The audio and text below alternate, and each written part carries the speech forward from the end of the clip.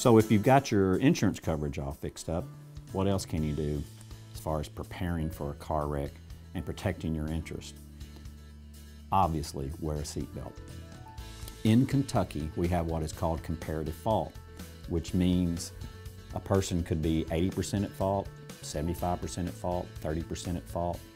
So anything that you've done that the insurance companies can point to that contributed to your injuries will be used against you, like wearing a seatbelt.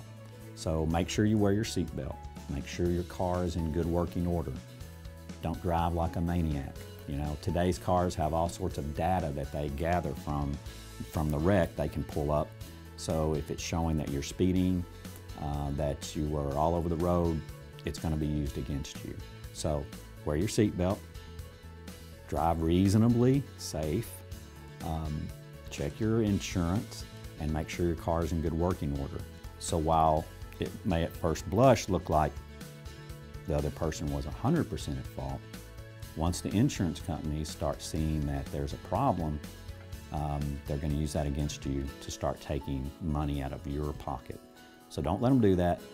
Wear your seatbelt is the most important. Keep your car in working order. Don't drive like a maniac.